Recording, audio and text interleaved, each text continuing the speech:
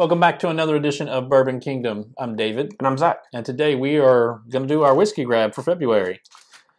Yeah, so, February is a short month, but... It was a good month. Yeah. I mean, it was a good month. I can't, I honestly, I think it was better than any month I had, arguably, the last year for me. Yeah. It was pretty crazy. Well, you got some couple of really crazy things. And which I'm happy about because I think I'll probably get to drink on them at some point. He'll get to drink on all of them once I open them. That's true. And he'll take a generous pour out of all I had a generally good...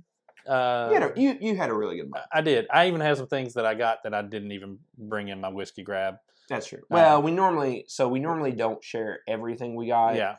If not, times, the video would be super long. Yeah, and it just shows how much of a problem we have buying stuff. True. But we just show the stuff that we're excited about mostly, that we are happy about getting or grabbing, and some of the stuff we'll review or we've already reviewed maybe at one point in time. So, well, first on the list is a Rebel.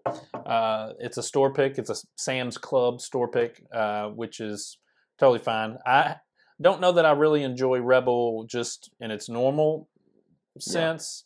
But the store picks have a tendency to be pretty good. This is 113 proof, which is, I love that proof just for an everyday drinker. I like that proof, and just super good.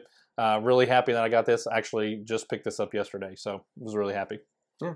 So my first one that I'm kind of excited about, I haven't even technically opened it yet, but I have sampled it from some other people, is a Penelope Bourbon 4-grain toasted. This is going to be, I think it's like 114 proof. Yeah, 114 proof on the great proof.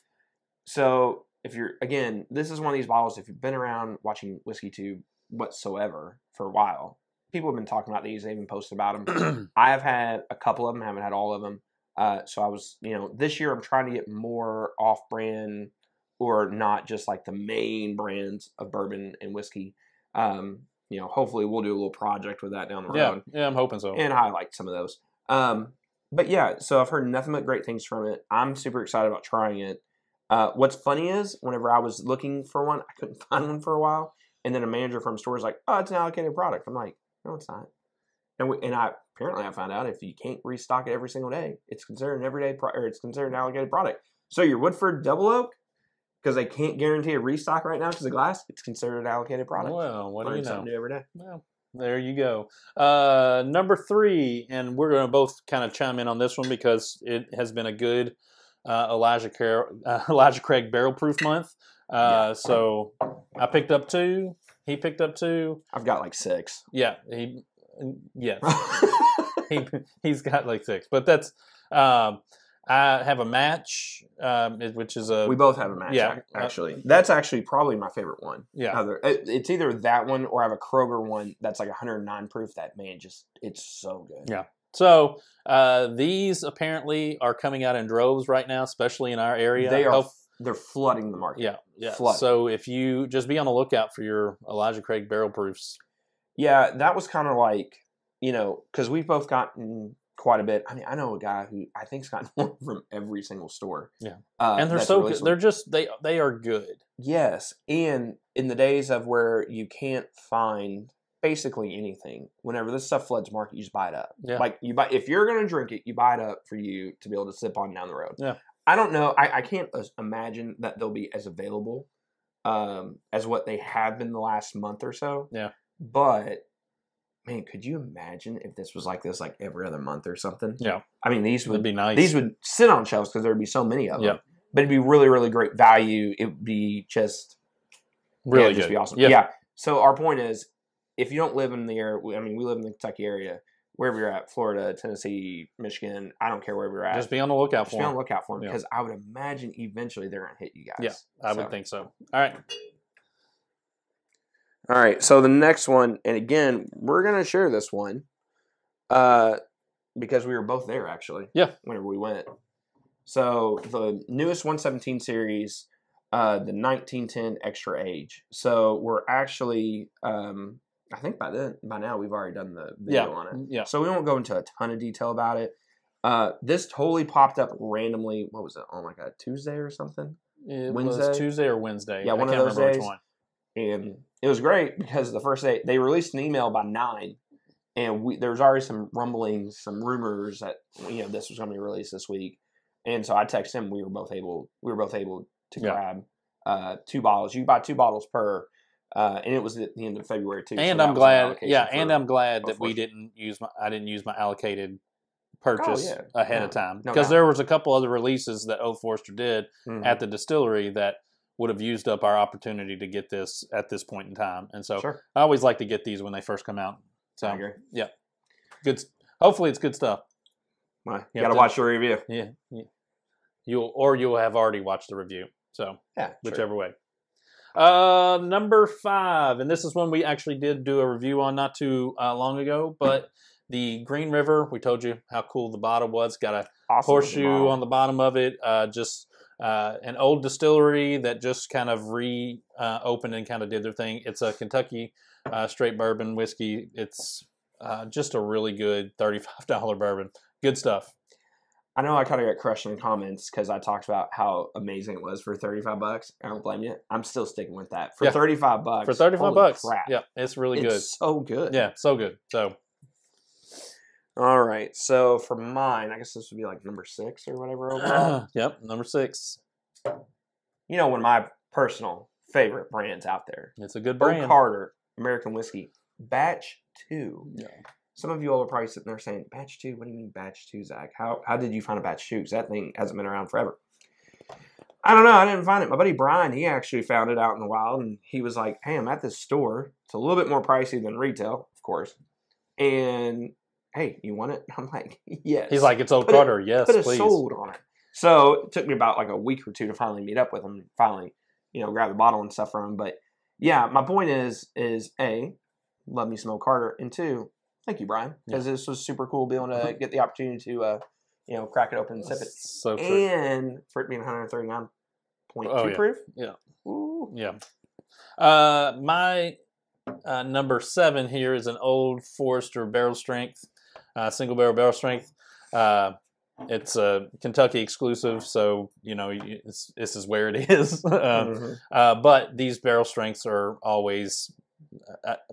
I've not had one that's really missed. I love them. Yeah, I've had a bunch of them, and I don't know that I've had one that's like not been decent.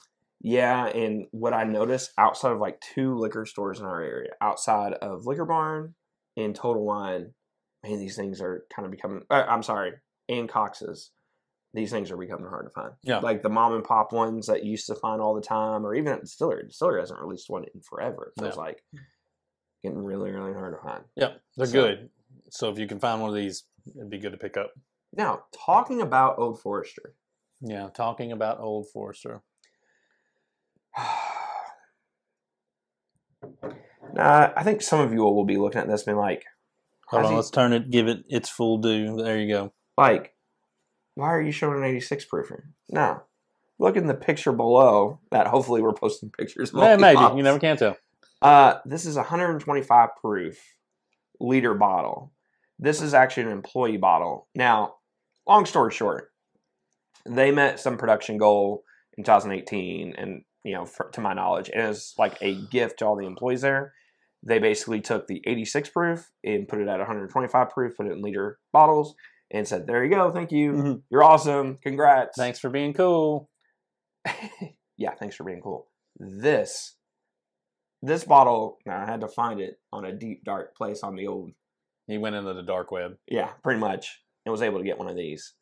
I cannot tell you how excited I am. I've never owned one of these bottles, and as big of an Old Forester fan as what I am, never been able to get my hands on one. I've tried it before.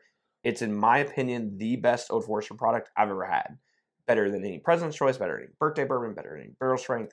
It is. That's high praise because we love our Old Forester. Yeah, and I've been collecting these for a long time. Yeah. And I'm drinking on Old Forester for a long time. It's the best. And I want to crack it open. I don't know when I'm going to crack it open because I'm kind of nervous because I know I'm going to want to, basically not chug it, but dag near drink it all the time. Yep. But these are, if you are a Brown Forman fan, if you are an Old Forester fan, if you know about this, you know how excited you would be and how excited I am for it. And it's once in a lifetime kind of opportunity. It is. My number, the number 9 here is just a Weller Antique OWA.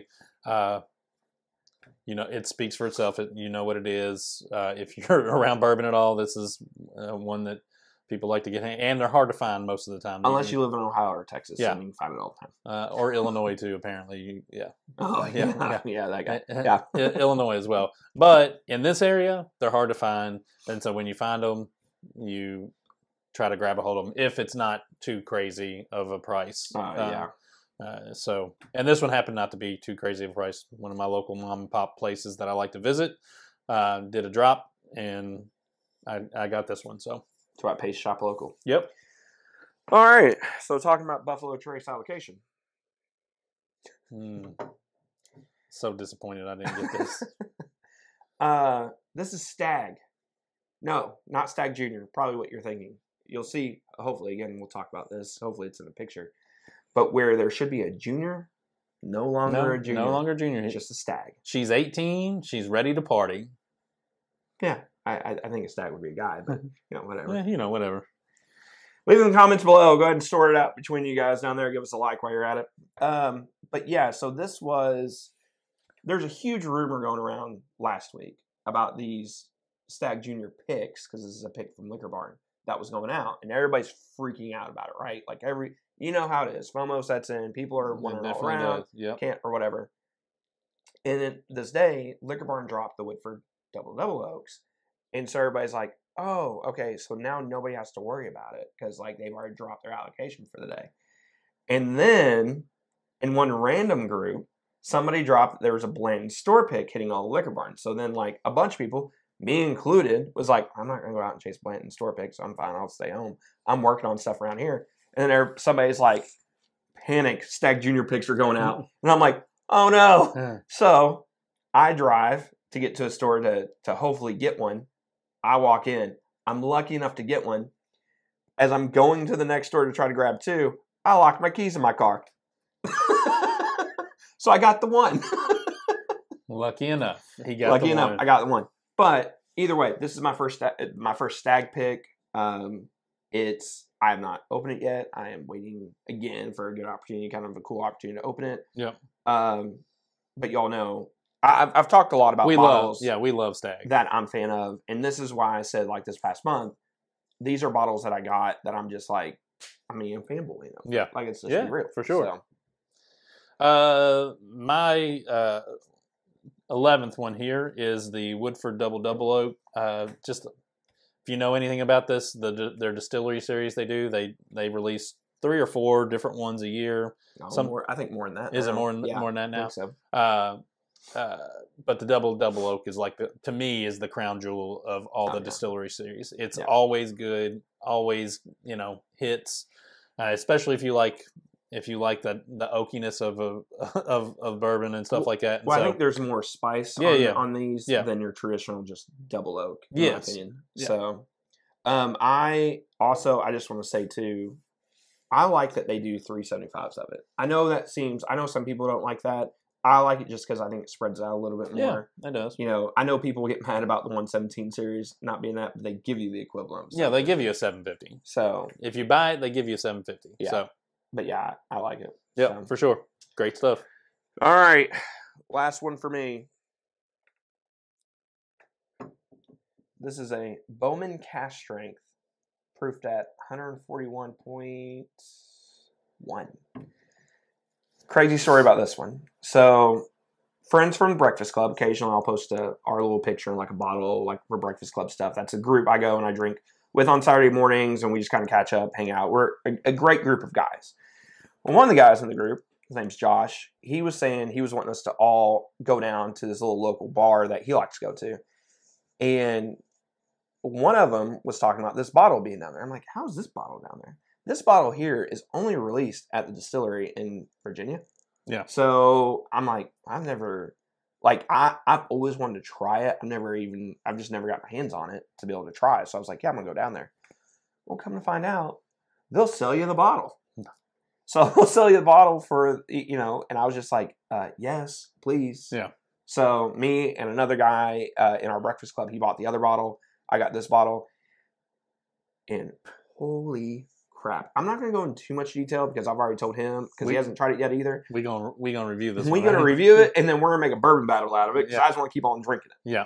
So super excited about this one. This is one that does not hit our area very often, if at all. Yeah. And I still don't fully understand how the bar even had 2 of them. Maybe they went to Virginia.